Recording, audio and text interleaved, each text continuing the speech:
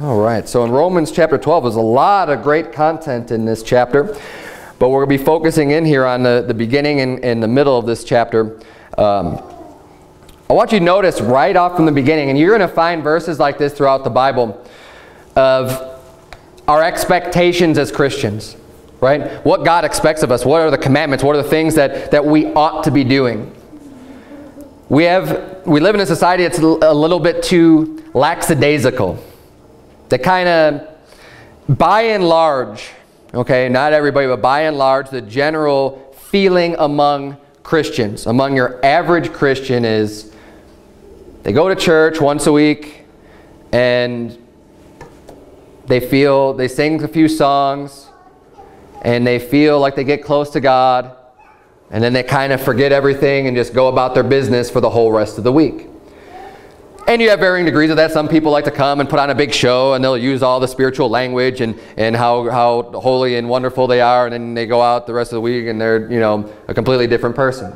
And that's not how we ought to be. That's being a hypocrite. You know, whoever you are when you come into church today ought to be the same person that you are throughout the rest of the week. But what we see here is, look at verse number 1. He says, I beseech you therefore, brethren, by the mercies of God, that ye present your bodies a living sacrifice, holy, acceptable unto God, which is your reasonable service. He's saying, I want you ought to present your bodies a living sacrifice, where you are just saying, here I am, God.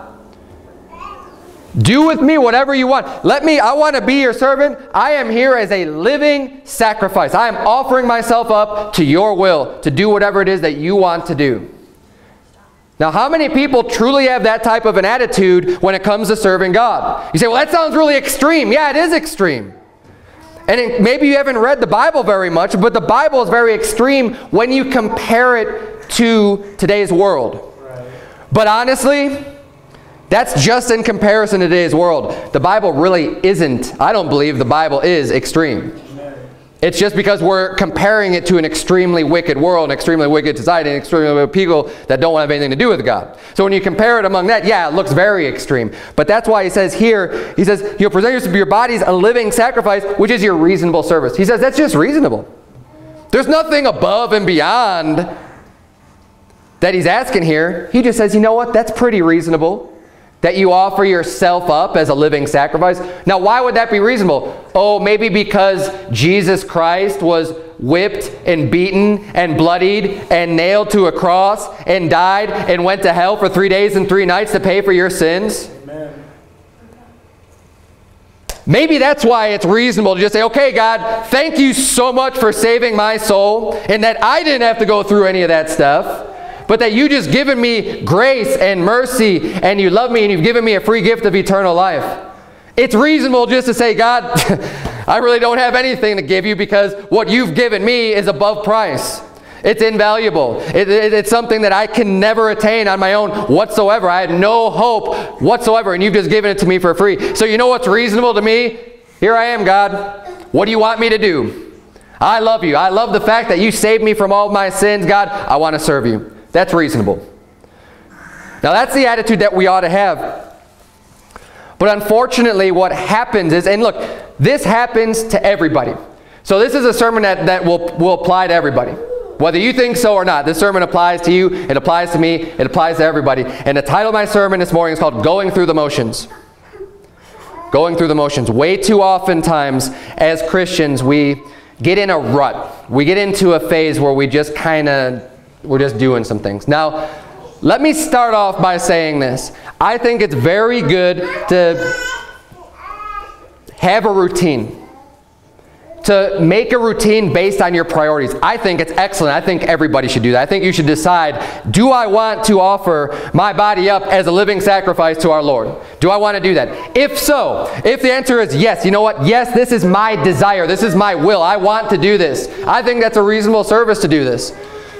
How are you going to schedule out your life, your day? What things are you going to do in order to say, yeah, I'm going to be in compliance with offering myself as a living sacrifice? For example, if God is so important, are you going to put God first in your life and say, here I am, God, use me, but then not show up to church? Right? I mean, that's a real obvious, simple example. But here's the thing. There are many people where the smallest thing comes up in their life, and then they can't make, oh, I can't make it to church. Oh, I can't make it to church. You know, I can't make it to church for this reason. I can't make it to church for that reason. Oh, I woke up a little bit late. I can't make it to church. I do, you know, whatever. All of these different things, and it just like seems like one week after another, there's always an excuse not to come to church. Now look, I realize, especially in this church, we have people that can't make it because of health reasons or because they're taking care of other people. So, you know, I get it, okay? And I'm not trying to make people feel bad about having legitimate problems that are keeping you from, you know, leaving your house and getting, you know, whatever. Like, you're ill, you know, don't come to church when you're sick, okay? You don't have to prove how spiritual you are by, like, coming with a little garbage can next to you so you could vomit during the church service, but you're here in church. No, no, no, no. Have some respect for everybody else here and not pass on those diseases to everybody. Nobody wants to be sick. Take care of yourself and come. But that's not what I'm talking about. I'm talking about the people who, oh, the Home and Garden Expo is going on, and I've got some work to do at my house, so I'm going to go and check that out. I can't make it to church, right? So, but you know what? It's priorities. What's important to you? And hey, if you want to do those things, go ahead and do it. But don't fool yourself and think that you are offering yourself up as a living sacrifice if that's your attitude when it comes to things like coming to church.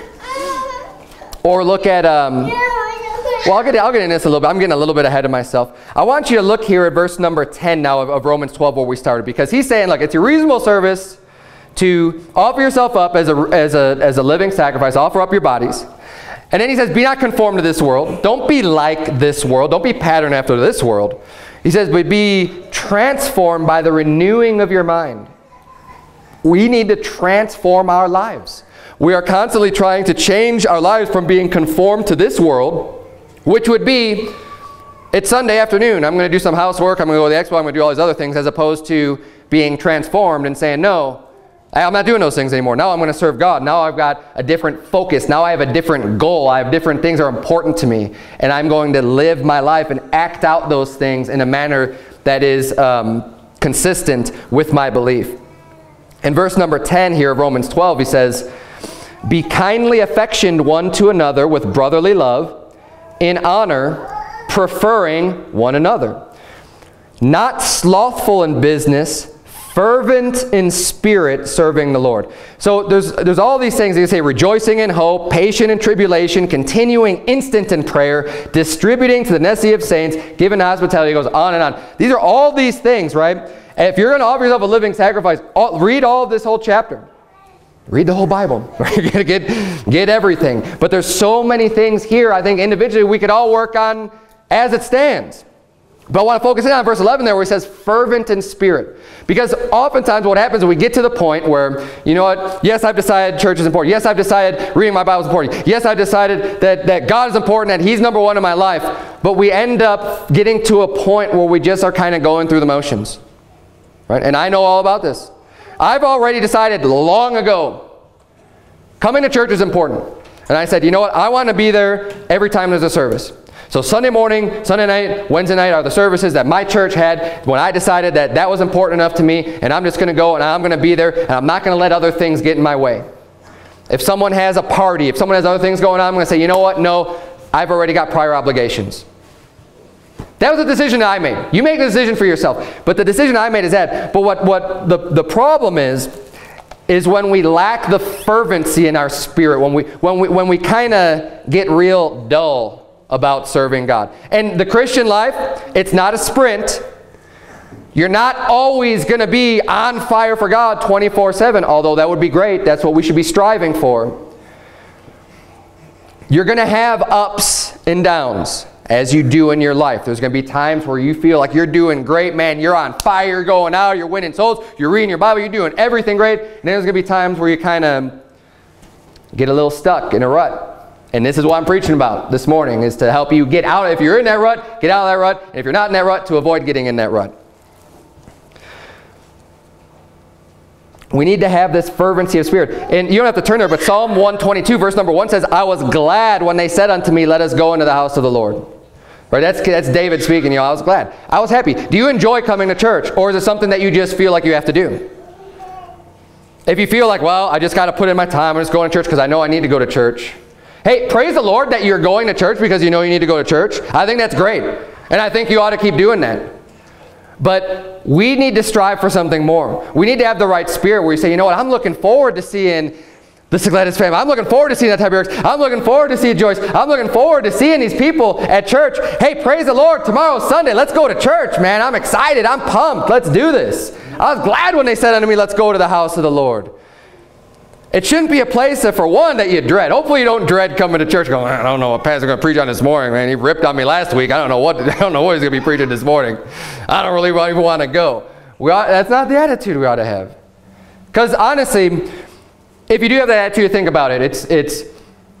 Now, if I were just preaching my own opinion, then I could see, yeah, why would you want to listen to that guy if it's just coming out of my own heart? But I don't think I'm doing that. I feel like I'm proving everything with Scripture. And if it's a sin and if it kind of stings a little bit, well, that's not a problem you have with me. It's a problem you have with God. And if we are going to offer up our bodies as a living sacrifice, we need to make sure that we are in line with God's Word and with what He wants for us. So let's look forward to the chastening. Let's look forward to the ripping face and the rebuking and say, hey, thus saith the Lord, this is sin. And let's get it out of our life. And let's keep moving forward. And not get stuck and move backward or not dread church or dread things like that. Church shouldn't be something that's just a checklist. Well, I did church today. I'm good till next week.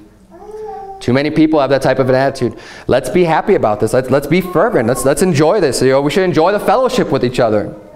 Enjoy singing the praises to God. Praise the Lord. How about prayer? Prayer is another aspect that you can be getting. And you know what? Maybe, when you get in a rut, it may not be all of these things on this list. I'm going to bring up a few different points, but maybe it's just one of them, right? And this is something that we need to believe. I believe that all of these need to be checked on. It's easy to get complacent with your prayer life. For example, just as you have a schedule, say, you know what, I'm going to church on Sunday morning every week, or Sunday morning, all 3 services, or whatever your schedule is, I'm doing it all the time, it can be easy to fall into the rut of just, well, I'm just doing this like a robot and just kind of going through the motions and I don't really care about being there. It's the same thing with prayer. For example, I pray before every meal that I eat. I give thanks unto the Lord, just praying for that, and oftentimes I'll use that time to pray for other things also. It's easy when you make a routine for yourself, and again, there's nothing wrong with routines, there's nothing wrong with habits. Just say, dear God, bless the food of my body, in Jesus' name, amen. And then just start eating, right? That's not a real prayer. And that's not what God's looking for. And that's being complacent and not caring and not thinking about what you're even doing, and you're just going through the motions. And God, you know what, to get to God, you might as well just not even do that at all. Because it's insulting to just sit there and just run through some little chant. Some little thing that you're not even thinking about. A prayer is something where you are praying to God with your heart. I mean, you are saying things that you mean. Now, a lot of times my prayers are very similar. The words, you kind of get used to using, asking for certain things, asking for God's blessings and things like that. That's okay. You don't have to always just be changing the words up, but it needs to be coming from your heart. Right. You need to be taking a step back, and I try to teach it with my children, because they're always like, we get to dinner and they sit down and they're real hungry and say, look, no, we're going to wait a second. We're going to wait. We're going to show some restraint over our bodies, over our flesh, over our gut. We're going to relax a little bit. We're going to pray. We're going to thank God, and we're going to pray from our hearts. Fervently. We're going to pray with the meaning, with the desire, with the intent that we know what we're talking to God, and this is important. And when we look at Jesus Christ, when He prayed unto God, He prayed fervently in the Garden of Gethsemane. I mean, He was sweating, as it were, the Bible says, as it were, drops of blood. He was so, and obviously He was facing a very serious situation in front of going to the cross and being crucified for our sins. But you look at the time that He spent. He took time. He set time apart. He would go off into a mountain to pray alone. He would say, you know what? I'm going to go pray now.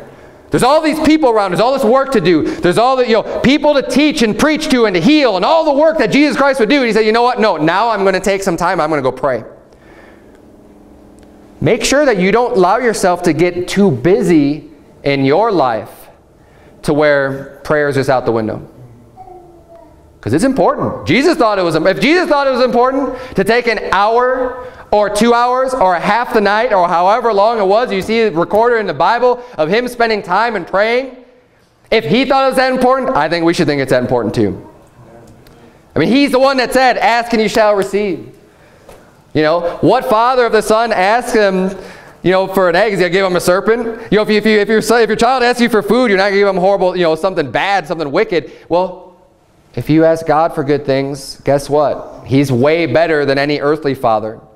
He'll give it unto you. Prayer is powerful. That's why we even print and go over our prayer requests, because they are important. Now, it may seem kind of redundant. Sometimes we have the same people on this list. Don't let yourself get complacent over it. Care about those people and care about God and care about the prayer time. The Bible says, turn if you would to James chapter 5. James chapter 5. I'll read for you from Colossians chapter 4. Colossians 4:12 reads, Epaphras, who is one of you, a servant of Christ, saluteth you, always laboring fervently for you in prayers. I like that verse because he's talking about being fervent in his prayers. It's being fiery. He's being genuine and being all into the praying. And he says, laboring fervently for you in prayers. Prayer can be a labor, because depending on when you do it, a lot of times people will pray before bed, and I do this. I'll go through a lot. I kind of run down and wind down and just go through my head all the people I want to pray for, all the things I want to pray for. And you need to make sure you stay awake. Honestly, I mean, it is because, I usually pray with my eyes closed. I don't always. I'll pray in my vehicle. So I'll pray with my eyes open. That's not the point. We kind of get into these rituals. You don't have to close your eyes when you pray in order to talk to God. You don't have to do that. You don't have to bow your head in order to pray and talk to God. Now, we do that because it's a sign of humility. We're kind of humbling ourselves and just kind of putting our face down towards the ground when we pray. That's why we do that, in case you didn't know. When I always say, let's bow our heads and have a word of prayer, we're bowing ourselves and humbling ourselves before the Lord. There's a lot of people that get on their knees and pray, amen, praise the Lord, do that. Fall on your face and pray to God. Those are all great things to do. But you don't have to do any single one of those things in order to talk to God. We just talk to Him and pray to Him. But prayer can be a labor. You need to be able to put the time apart. You need to be able to keep your mind focused on what you're doing. It's easy for your mind to get kind of scatterbrained with all the things that are going on in your life. You start praying for somebody, and then you start thinking about something else. Oh, wait, what am I doing? I'm praying. And look, it happens. Okay, I'm not saying, I'm not judging you for that happening, but we need to just make sure that we're paying attention and we realize that, and we're setting the time apart appropriately and taking it seriously. That it doesn't just become some little ritual, some little routine. Dear God, bless the food in my body, amen. Now lay me down to sleep. I pray the Lord my soul to keep. If I die before I wake, I pray, like those little stupid prayers that's just like meaningless. No, don't chant.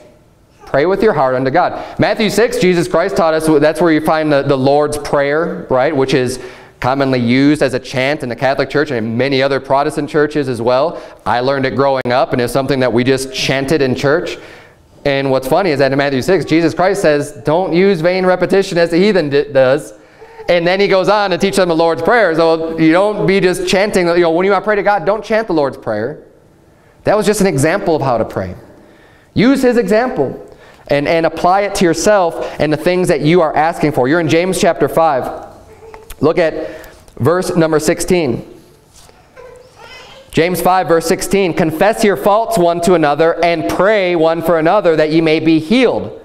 The effectual fervent prayer of a righteous man availeth much. Elias was a man subject to like passions as we are, and he prayed earnestly that it might not rain, and it rained not on the earth by the space of 3 years and 6 months. And he prayed again, and the heaven gave rain, and the earth brought forth her fruit. Important. I love that he brings up this story. He says, look, the effectual, fervent prayer. You're staying on top of it. You are praying and praying and praying, and you are making sure that you are being diligent about your prayers. He says it avails much. It does a lot. Don't just think you're praying and speaking into the air. You're speaking to your Heavenly Father, and He hears you. Right. He's listening. Amen. It avails much. You say, oh, what are my words going to do? Well, what did God's words do? He created everything that we see here today. God's word created everything. God's word brings life. Our words can communicate to that same God that has that type of power. We're not just speaking into the air. The effectual, fervent prayer of a righteous man availeth much. And he brings up this story of Elijah. He says, Elijah was a man subject to like passions as we are. He says, you know what? He was just a man. Now you could read these great stories of these heroes of the faith and these heroes of the Bible, and you kind of could lift them up and be like, wow, what a great man. And you know what? Praise the Lord. Yeah, Elijah was a great man. Moses was a great man. But you know what? They were all just men. All of them. And I've been learning this and just kind of realizing this more in my life, that there are people, you know what? They're just people. They're just human. You could look at someone and just be like, what? How do they get all this stuff done? How can they do it? I have no idea how they do it. You know what? They're just a man. They're just a person. They can do that. If they can do it, you can do it too. And he gives us the example of Elijah saying, he's just a man, just like you and me, subject to the same passions we are, yet he was able to pray unto God, and he made it so it didn't rain for 3 years and 6 months. Because of his prayer. And it's clear to say it is because he was praying unto God for that. And then he prayed again, and it rained. It's great power in prayer. And that's real. That's reality. And you know what? God is still the same. We need to keep that in mind and remember when you're praying so that you don't just become complacent about it. Remember, hey, God's the God that can cause it not to rain for 3.5 years if I pray and ask him for it. But we have to pray believing, having the faith, knowing that we serve a God that listens to our prayers. And know that when you take the time apart and care for someone else and pray for them, that God will listen to you. And he answers our prayers according to his will. Don't get complacent in these things. Don't just always be falling asleep every time you pray. Make sure that if that's the case, you need to change something. If you're getting into a rut of just always chanting the same thing, change something. Do something different. For example, if you pray before you go to bed like I do, don't get yourself all real comfortable laying on, if you have a problem falling asleep, don't get yourself all real comfortable laying on your bed and closing your eyes and just, basically getting ready for sleep while you're praying if you're always falling asleep during prayer. Say, you know what? No, before I do that, I'm going to sit up. I'm going to prop myself, do something to where you're still staying awake. And it could be anything. Getting on your knees is a good way because you're probably not going to fall asleep on your knees. It's not that comfortable. Now, if you can't do that, think of just do something else. There's so many different ways that you can pray because you don't have to be in any particular position in order to pray. Just make sure you're not in a position where you're going to be ready to fall asleep. How about reading your Bible? Turn if you would to Psalm 126. Again, reading, Bible reading. I think it's very important. The Bible says that, man shall not live by bread alone, but by every word that proceedeth out of the mouth of God. And we see over and over again the equation of manna with the word of God. And just as the children of Israel needed that manna to physically sustain them every day that they were in the wilderness, God provided that for them. They ate every single day. Well, the manna is likened to the word of God. We ought to be getting into the word of God and reading God's word every day for our spiritual sustenance. In order to maintain ourselves, in order to be healthy as a Christian, keep reading. And again, it's another thing we could fall into a rut on. And we just kind of go through the motions. Well, I do this. And you just kind of, I just got to get my reading done. You just kind of skim through, okay. And you just pull out your little daily devotional. You read like a couple verses, and that's it. That is not offering yourself up as a living sacrifice. That is not serving the Lord the way that he's intended to. If all you do is just read a psalm or read a little thing every day, are you really offering your body up as a sacrifice? You really think that is acceptable? Now look, you're going to say, yeah, but there's all these things you're mentioning. That's a lot of work. Yes, it is. That's why you're offering your whole body up as a living sacrifice. Like, here's my whole thing. Here's everything I have to do, God. What do you want me to do? Hebrews 2:1 says, therefore we ought to give the more earnest heed to the things which we have heard, lest at any time we should let them slip. So when you're reading, take heed to what you're reading. Absorb it and take the time to do so. It's easy to read, and again, have your mind distracted on other things. You could read entire chapters. I've done this before. And you're like, what did I just read? But make sure that you care enough about getting the reading in that you don't just say, well, I did my chapters anyways, I'm done. Go back and read it. I mean, get the learning, receive the nutrition from God through His Word when that happens, because it's going to happen. It's bound to. It happens to everybody. But make sure you are diligent enough and fervent enough in your spirit to say, you know what? No, I need to go back and read this all over again and pay attention this time. Because I care about it, because I want to take heed to the things which I've heard from God, less than any time I let them slip. You say, if you're not paying attention, you're going to slip. You're going to slip up. You're going to be making mistakes. You're going to be thinking, you're not going to remember the things that you just read because you just skimmed over it. Let's read these things and apply them, and let's get in our Word and hear from God. See, when we pray to God, we're talking to God. But you know what? He's not audibly answering us back when we pray to God. We hear from God through His Word. God's not going to open up and start talking to you and you have a conversation with Him. You know, if you start hearing voices like that, you might want to seriously get yourself checked out, because that's not how God operates anymore. God spake in times past unto the fathers by the prophets. He said in diverse manners. He used visions and dreams, and He used audible voices, but He's given us His Word. It's complete. We don't need any new revelations from God. We have revelation. It's at the end of the Bible. It's the last book. It's complete. This is how we hear from God. His instructions for us.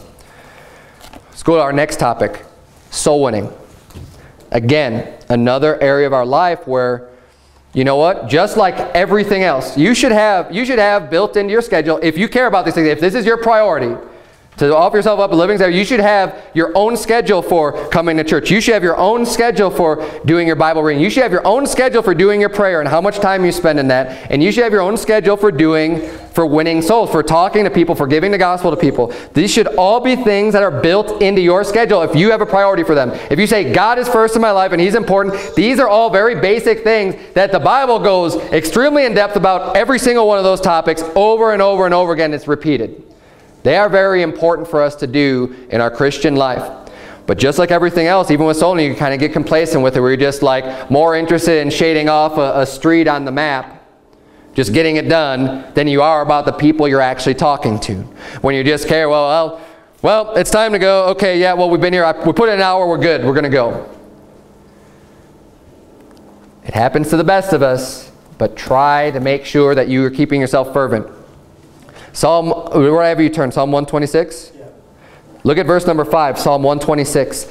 They that sow in tears shall reap in joy. He that goeth forth and weepeth, bearing precious seed, shall doubtless come again with rejoicing, bringing his sheaves with him. Look at the feeling involved in these verses. They that sow in tears. They're sowing tears because they care. Because you really care about other people. When you go out and you're ready to give the gospel, do you even expect people to listen and get saved? Do you have an expectation of them hearing you? Or do you say, oh, well, they're probably not going to listen. They're not going to want to listen. They're not going to want to listen. Don't have that type of an attitude. And you know what? It's funny because we get proven wrong all the time. You can tell, you're like, this person, there's no way they're going to listen to me, you know. And then all of a sudden, they do, and they get saved, and praise the Lord. And the reason why we don't want to have that type of an attitude, though, is because that can cause you to not do as good of a job. Right. When you walk into something saying, this guy's not even going to listen to me, you're probably going to be a lot more likely to be real quick, oh, okay, I don't want to hear anything, okay, bye, see ya. Than actually giving them a legitimate opportunity like everyone else. Because I've noticed this before, too. You can phrase things in certain ways where you are just asking for a negative response. You wouldn't really want to listen to me give you the gospel, would you? That's just opening the door for just tell me no, because that's what I'm looking for right now.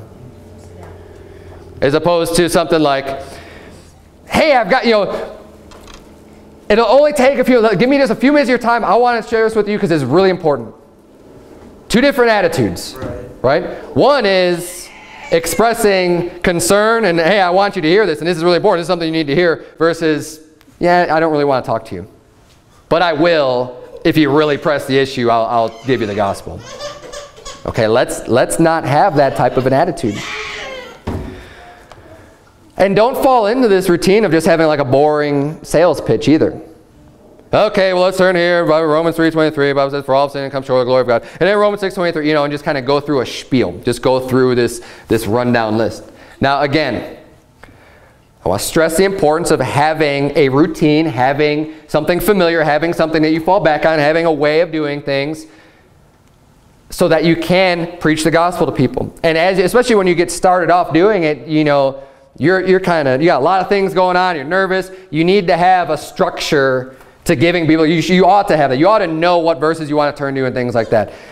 But don't just like get to a point where you're just like reciting, you know, just like reading off a piece of paper, like, okay, this is how I give the gospel, and just read and say, okay, you know, like, what do you think? You know, we need to be conversing with people. We need to be talking to them. We need to be engaging them and caring about them enough to have that conversation.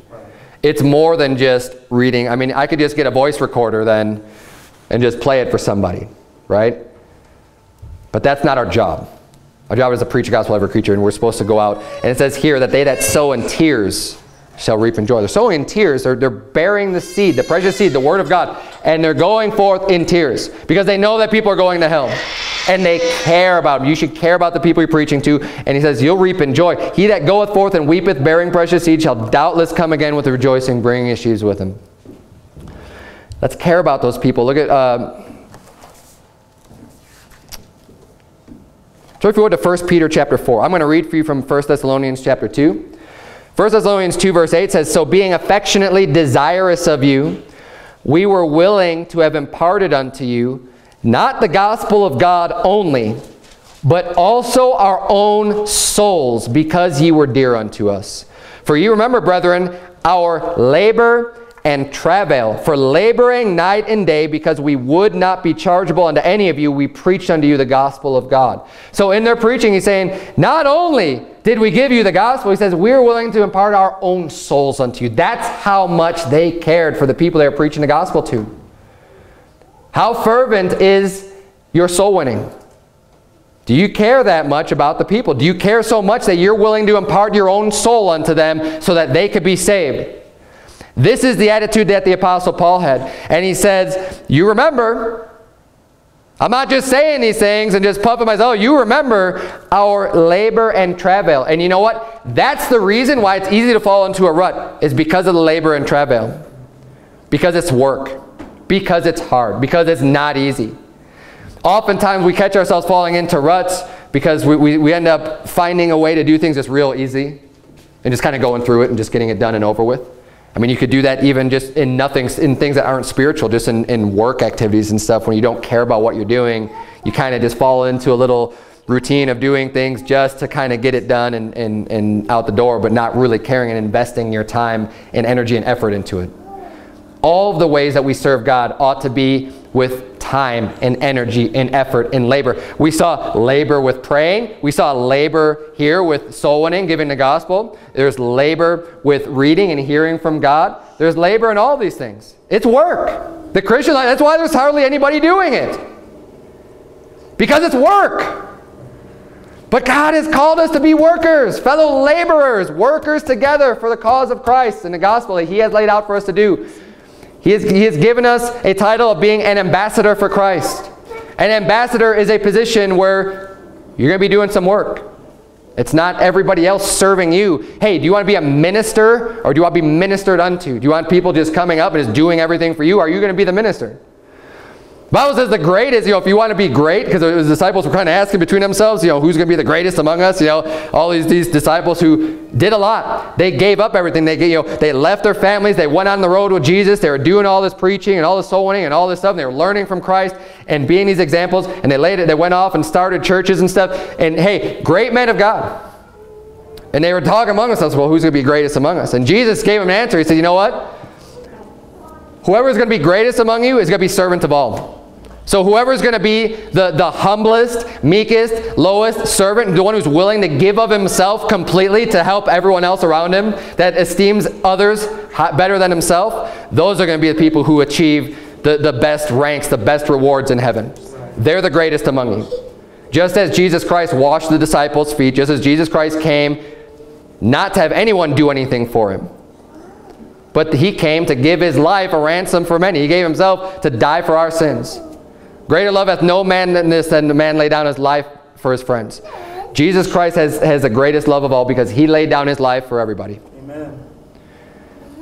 And that is the type of attitude and selflessness that we need to have in order to be serving God appropriately. So with all of these different things where we can become complacent and just go through the motions, we need to make sure that our heart is right. Our heart, that we don't get kind of hardened and fall into that type of a run. How does your Christianity look today? How is your personal spiritual life? Ask yourself that. Look and analyze your own life. We need to get our heart into the work. We need to get our heart into this church. We need to get our heart into serving God and to being a minister unto other people. The Bible says, and whatsoever you do, do it heartily as to the Lord and not unto men. We should be working for God and do it heartily from our heart. Did I have you turn to 1 Peter 4? Are you in 1 Peter 4? Because this is where charity comes in. And we just recently, a few weeks ago in our Wednesday night series, went over 1 Corinthians 13, an entire chapter dedicated to the concept and the thought of charity and how important charity is in our life. And charity is a caring for other people. It's a love that you have in your heart. It's a motivation for doing things for other people. It's that special love that is charity. 1 Peter 4 verse 8 says, and above all things have fervent charity among yourselves, for charity shall cover the multitude of sins. And he gives us an example here of having charity. He says, use hospitality one to another without grudging. You can have hospitality towards people, but if you're doing it grudgingly and irritated and everything else, you don't have charity. And he said, we need, above all things, we need to have fervent charity. That's why it says in 1 Corinthians 13, though I give all of my goods to feed the poor and have not charity, it profiteth me nothing. You could give up, you could give up everything that you have to feed people who are in need. But if you're doing it because you just feel like you have to, and you do, charity is the motivation behind what you're doing. And charity is very important to have. If you're going to be hospitable, you say, well, I have to be hospitable, so I guess I'm just going to do this. You have no charity. We need to have the charity, a fervent, not just have charity, have a fervent charity among yourselves. We ought to be caring about everyone else and loving them enough to be like, what can I do for you? You don't even have to ask, what can I do for you? And having that willingness to help other people out and to put other people first instead of looking at it as a burden. Oh, I got to do this. Didn't really want to do that, but I guess I will because, the Bible says I got to be hospitable. I got to, Let's not have that attitude. Now look, you should do it either way. But let's get our hearts right and get our hearts just as much as you should come to church, but don't let it feel like a drudgery. But just because it may feel like a drudgery sometimes, don't just say, well, I'm just not even going to go then. Because that's even worse. Now you're just adding sin unto sin. You don't just say, well, I'm not going to do anything then because I don't have the charity. Well, I'm not going to help people. No. Keep doing what you're doing, but then work on getting your heart right. Right? Keep going through the motions. It's better to go through the motions than not do it at all. But let's not go through the motions. Let's have our heart involved in what we're doing. In 1 Samuel 15, verse 22, you don't have to turn. Turn, if you would, to last place. Well, no. Oh, wow, I got a whole other page of notes. Wow, lucky you. Turn, if you would, to 2 Corinthians chapter number 4. Oh, we're doing pretty good on time, though. 2 Corinthians chapter 4. I'm going to read for you 1 Samuel 15, verse 22.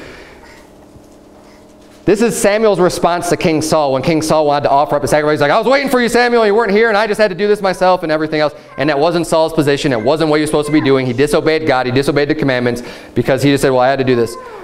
Samuel said in verse 22 of 1 Samuel 15, hath the Lord as great delight in burnt offerings and sacrifices as in obeying the voice of the Lord? Behold, to obey is better than sacrifice, and to hearken than the fat of rams. God doesn't care about your burnt offerings and your sacrifices. He doesn't care about those things as much as he wants you just to love him and to keep his commandments and to be able to just rely on him and have faith in him. That's what he's asking for. He wants your obedience. Jesus Christ said, if you love me, keep my commandments. That's how we show our love to God. You say, I love God this morning. Then keep his commandments, because that's how you're going to show your love. Love is more than just a feeling you have in your heart. It's easy to have that feeling, but you want to show that love. You want to act on that love. Just like when the Bible says in James 2, faith without works is dead. So have great faith in God. But if you're not acting on it, if you're not doing anything on it, then your faith is dead. So I got faith in God. Well, if you act in no way according to your faith is dead. We want a lively faith. We want a lively hope, because that's what we do have. And we need to be acting on it. Our actions ought to show that. And our heart needs to be in it. 2 Corinthians chapter 14. One of the ways we can keep our heart in it is being focused on other people and their benefit, and even your own heavenly prize that you're going to attain. I mean, it's a good goal. It's a good motivating factor to kind of stay in it and just know that what you're doing isn't in vain. It isn't for nothing. So when you serve God, when you fall into the rut, a lot of times it's just because, oh, well, whatever. At work, for example, people could fall into these ruts of not really caring that much because they're not getting paid very well. They're not getting, they never get raises, and then they just stop caring about their work because they feel like, well, there's nothing in it for me, right? Don't feel that way with God, because God has a great recompense of reward. God will reward you greatly. See, the problem is, though, you just have to do all the work first. He's not going to give it to you in advance. He's not going to front you the rewards. He says, no, do the work. But when you do the work, we know that eye hath not seen nor ear heard, nor heart conceived what God hath prepared for them that love him. Amen. That's what the Bible says, that we don't even know how great we don't have any understanding right now of how great it's going to be when we get to heaven, and the great rewards that God will have for those that love him. And we could just, if you have faith, let's act on it. And that's why he doesn't tell you, I think, all the specifics of the rewards, because he says, no, believe me. Yeah. Just believe me. Right. Do the work. I know it's hard. I know it's not easy. I know it's going to be sleepless nights. I know there's going to be a lot of things that you have to go through. You're going to be persecuted. Just do it. Trust me. Trust me. You will like it in the end. That's what God's saying to us. And we need to have that faith. We say, you know what? I believe God. He's never let me down before. I've staked my entire soul on his son, Jesus Christ, for me to get to heaven. I think I could have the faith to just do and know that he will reward me. And you know what? That can help keep your heart in it too. Just knowing that, all this work and all the stuff that you're going through, the more you care about it, the better you're going to do, and the more God's going to reward you for it. Look at verse 15 of 2 Corinthians chapter 4. For all things are for your sakes, that the abundant grace might through the thanksgiving of many redound to the glory of God. So this is Apostle Paul. We kind of jumped halfway through this chapter, but he's saying all things are for your sakes, talking to the Corinthians. All the things they do, he says, they're for your sakes, that the abundant grace might through the thanksgiving of many redound to the glory of God, for which cause we faint not. But though our outward man perish, yet the inward man is renewed day by day. We need that renewing day by day. He's saying we don't faint in our work. We don't just fall over and just quit. We don't stop. He says, even though our outward man, our flesh, even though that perishes, even though we're getting beaten and rebuked and whatever and persecuted, the inward man's renewed day by day. And the inward man will give you that drive to keep going, to keep moving forward, to keep doing the work for the Lord. Because the inward man can accomplish so much and overcome that outward man. It's amazing what your mind and your heart can drive you to do and push you to do when you're doing work. Verse 17, for our light affliction, which is but for a moment. And look, you took all the things the Apostle Paul went through, and he has the attitude and the heart to say, you know what, it's a light affliction. It's not even that bad. We look at that and be like, man, I'm glad that's not happening to me, because that's horrible. That's terrible. He says, our light affliction. It's a proper attitude. It's the right way to think about it. He says, this is just for a moment. Yeah, we're going through some hard times now. It's a light affliction. It's just for a moment. Worketh for us a far more exceeding and eternal weight of glory. He says this little tribulation we're going through right now, this little light affliction, it's going to be recompensed so much greater when we get to heaven. He says it is far more exceeding an eternal weight of glory, while we look not at the things which are seen, but at the things which are not seen. For the things which are seen are temporal, but the things which are not seen are eternal. He said all the things in this life, that's just temporary. They're just going to come and go. But we've got our mind set on the things that are eternal. We've got our heart set on those things. Turn, if you would, to 2 Corinthians chapter 7. You're in chapter 4, so just go a few pages to the right to chapter 7. When the Corinthians were rebuked for their sins in 1 Corinthians, and remember, we went through that whole entire book in our last Bible study on Wednesday nights, and there's a lot of sin, there's a lot of rebuking going on from the Apostle Paul to their church, the things they had to get right within the church. When they got that epistle, and they read it for the whole church, they were rebuked for these sins they were guilty of. You know what didn't happen? They didn't get all upset and just quit the church and just shut down the church at Corinth. They didn't do that. It actually lit a fire under them, and they got right with God. They received the rebuke from the Apostle Paul, and they got things right. Now, they didn't get things right perfectly, but we're going to see here, verse number 8, the Bible says, for though I made you sorry with a letter, I do not repent. Though I did repent, for I perceive that the same epistle hath made you sorry, though it were but for a season. He's saying, look, I made you sorrowful. I made you sorry with that last letter.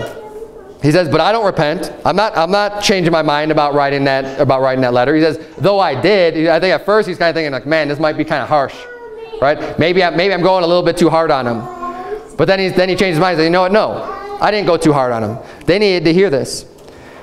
Verse 9, now I rejoice, not that you were made sorry. He says, now I'm extremely happy. I'm rejoicing, not because I made you feel bad, but that ye sorrowed to repentance. For ye were made sorry after a godly manner, that ye might receive damage by us in nothing.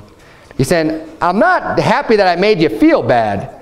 I'm happy that I made you feel bad so that you changed and repented and got right with God. Because you had a godly sorrow. And you know what? We all ought to have that godly sorrow. When you realize, when you hear something preached, when you see God's word, he says, you know what? You ought not to be doing this. Man, oh man, I'm doing that. I'm sorry. I feel sorry. I feel bad. You know, I shouldn't be doing this, God, but I am doing it. But don't just stop with feeling sorry. Have a godly sorrow that works repentance, where you say, you know what, God, I'm really sorry about that, but I'm going to change.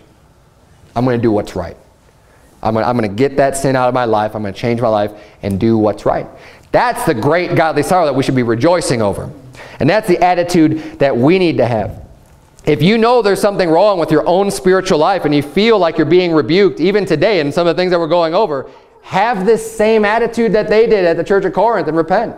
Just change what needs to be changed. Don't let it get you down and out. Let it get you down and up and better and improved. Let's keep reading here, verse number 10. For godly sorrow worketh repentance and salvation, not to be repented of, but the sorrow of the world worketh death. For behold this selfsame thing, that ye sorrowed after a godly sort, what carefulness it wrought in you. Yea, what clearing of yourselves. Yea, what indignation. Yea, what fear. Yea, what vehement desire. Yea, what zeal. Yea, what revenge. In all things ye have approved yourselves to be clear in this matter. He's saying after their hearing and that rebuke and their godly sorrow that worked repentance, now they're on fire. He says, yeah, look what it did to you now. You've got this vehement desire. You've got this zeal. Now you're back on the saddle serving God and doing what's right. Sometimes we all need that kick in the pants from God's word. We all need a little rebuking here and there. But the goal is then to give us that vehement desire. Let's not fall into the rut. Let's have a vehement desire. Let's have a zeal.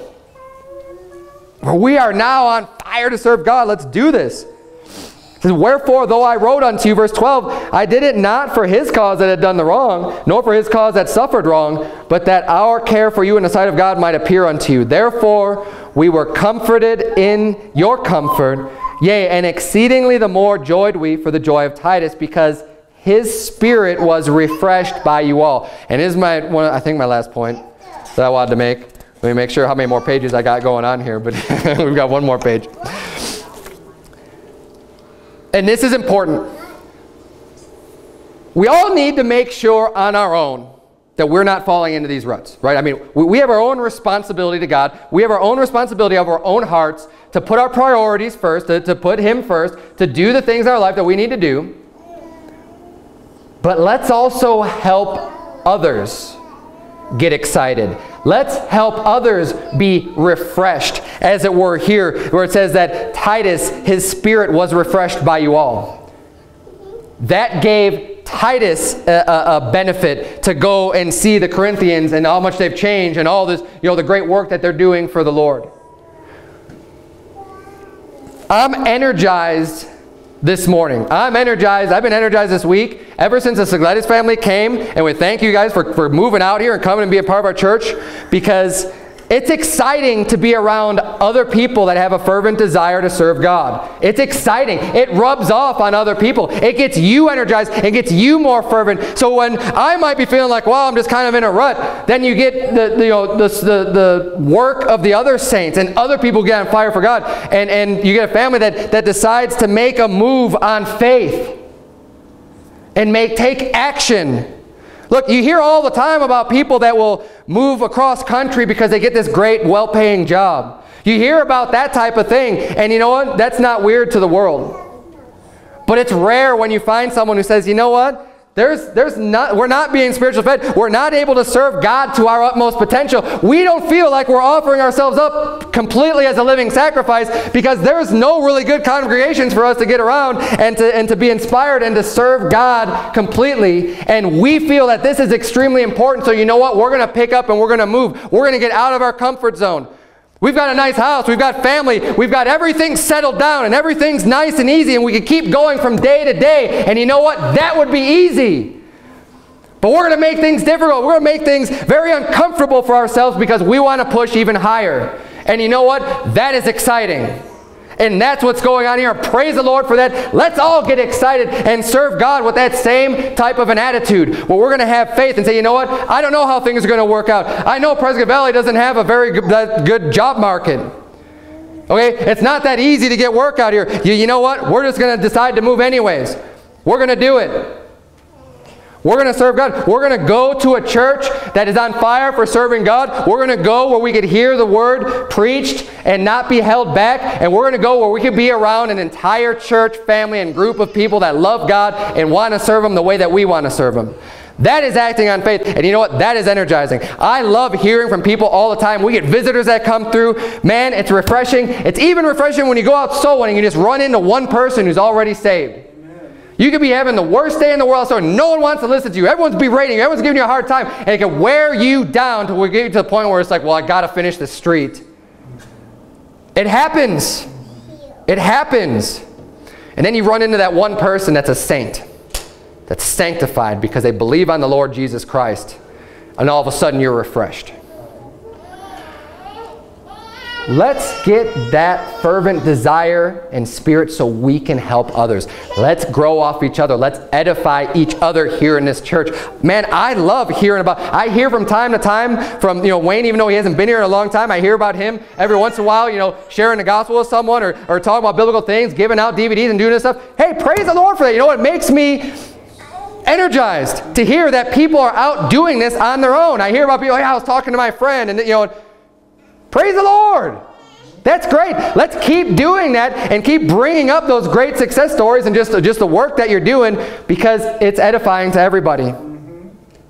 It's edifying and it's energizing. We need to not just be going through the motions here. If we go through the motions, we're not going to grow. We're not going to do anything. I mean, we're going to keep being here. And you know what? So many people that go through the motions, they go through the motions and they don't go out soul winning. And they don't preach the gospel to anybody. They don't take it upon themselves. So it's like your whole Christian life is, well, I got the sin on my life, check, very good. And praise the Lord for that. I'm going to church, check. Okay, I'm reading my Bible, check. But if you're not doing anything to help other people out and to bring and to share the truth with other people, what are you really doing with your life? I mean, that's great that you get yourself to a good point. But is the goal of the Christian life just to put yourself on a pedestal and say, look how neat and shiny and clean I am? Or is it to reach out and help other people and say, hey, come with me. I'm going to heaven, man. This is exciting. God's got all kinds of great things prepared for me. Come with. Amen. Jesus Christ died. It's free. It's a free gift. Come on and take it. Let's go. Let's get as many people as we can. We're going to heaven. Amen. Christ has conquered the devil. He's conquered death and hell. It's a victory. Let's go. He's got a party for us waiting. Amen. That's the excitement we need to have. That's the fervency we need to have. It's going to come with faith. Jesus Christ said, if you remember his stories, and I won't read them all for you, but he says, if you have faith like a grain of a mustard seed, you could say unto this mountain, be removed. And he says, it's going to do it. That's the type of power you could have. To remove mountains. I mean, we got mountains all around us. There's no way, humanly speaking, you could do anything with that mountain. I mean, you're not going to be able to move that. He says, if you got faith, because God's got the power. You don't have the power, God does. If you have the faith, you can remove mountains. And even in his ministry, when he went back to his hometown where people didn't believe on him because they knew, oh, this is just Jesus. Oh, isn't this the carpenter's son? Oh, don't we know his brethren and his sisters, and you know, don't we know his whole family? Like, who is this guy? We know this guy. He's nothing special. The Bible says, and he did not many mighty works there because of their unbelief. So he didn't do very much there. If you're in a church where people don't have a great vision, they don't have a great faith and belief that God's going to really do anything. If you get into this attitude of, well, we're in the end times, everything's just going to hell in a handbasket, there's nothing we can do about it. Guess what? Jesus is not going to do very many mighty works for you there. Right. Because you don't have the faith. Even in these last days, you know, the Bible says that they're going to do great exploits in the end times. And I believe that we're in those times. I believe it's going to happen within my lifetime. Don't know it for a fact, but that's what it looks like. And there's going to be great exploits. Hey, let's have that faith of God. Let's be one of the churches that God is using to do great exploits. How exciting is that? Let's get excited. You know, who cares if the world thinks you're weird? God's called us out to be a peculiar people anyways. Right. He's the one that said you're going to be different. Don't be conformed to this world. Don't worry if they look at you and say, oh man, your pastor's nuts. He's crazy. He's lunatic. He's extremist. I am an extremist. It's all about the truth. I love the truth. I love God's word. I love every single last line that's written in this book. If you want to label me extremist for that, fine. I don't care. Because it is extremely different than the world. But don't let that get you down. Don't let those people bother you. We've got it all written right here. Let's stop going through the motions of the Christianity. Let's get it into our heart. We need to care about seeing people in church. We need to care about going out and preaching the gospel to people out soul winning. We need to set our times to read the Bible, to understand it, not just to skim over it. We need to set apart time to preach the gospel. We need to think about the reality of hell and of all the souls that are going there. We need to love those people. We need to think about Christ's last commandment to go out and preach the gospel to every creature. Let's go out and turn the world upside down with the doctrine, just like they did in the book of Acts. Amen. Hey, we serve the same God today that was around back in Jesus Christ's time. That's right. He is the same God. He is able to do the same work, the same everything. Let's be those people. Let's show ourselves people that want to serve the Lord with a fervent spirit and a fervent heart and say, God, I know you can do great works. Use us. We're here. We want to do it. And you know what? Not only that, we believe that you can do it, God. We've got the faith. We've got the faith that we're willing to move and do whatever it takes to serve you, dear Lord. We're willing to come to a really small church where a lot of people might think, oh yeah, they're not going to survive another year. Yeah, yes we are. Amen. You better, I don't care if we have 3 people sitting in this room. And we don't, we got a lot more than 3 people sitting in this room. We're not going anywhere. We may have a small group right now, but it's a solid group. Because I know for a fact I'm surrounded by everybody that loves God and that wants to do what's right. I don't know about you, but I am extremely energized. Amen. I can't wait for soul winning in 2 hours from now. That's right. Let's go out. Let's win some souls to Christ. Let's do the work that God has for us and not look back.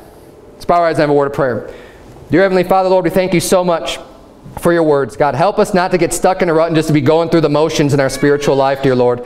Help us to continually be renewed in our mind, to be reinvigorated, dear Lord. Help us to be a blessing unto others also, dear Lord, so that other people that might be going through these ruts and kind of going through the motions, that we can be a blessing to them and bring a comfort and a joy on the things that we're doing for you and how we're serving you, dear Lord, and that we can do that for other people. Help us to have this mind that we want to serve you. We want to offer up our bodies a living sacrifice unto you, which is our reasonable service.